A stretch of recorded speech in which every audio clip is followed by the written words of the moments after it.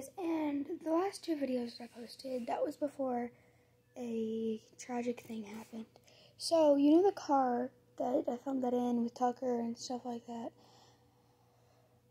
Right after that, we got in a car accident, and my mom had to get stitches right here, and she sprained her ankle really badly.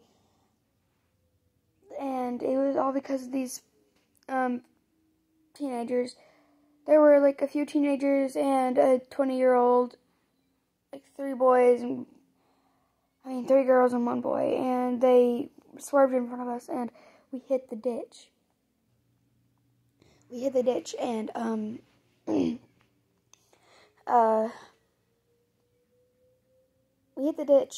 the airbags went off, and I literally screamed, "Mommy, Mommy, what happened? What happened?" Because I was talking to Tucker. I was talking about Tucker to my mom, and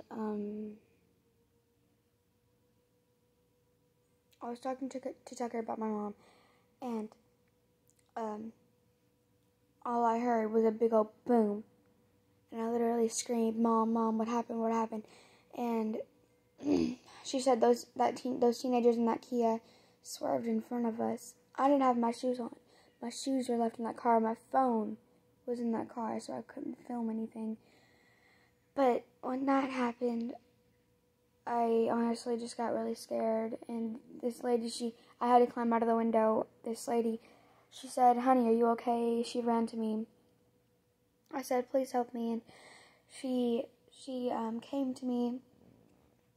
And I said my brother's in the car, so we grabbed my brother, and I forgot about Tucker, so I had to grab Tucker, and he's really heavy.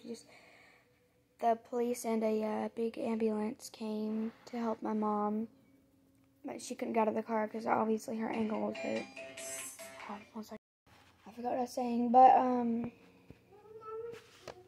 the police and this man helped my mom get out of the car. That lady, thank you, whoever you are. I didn't get your name or your number, but thank you so much.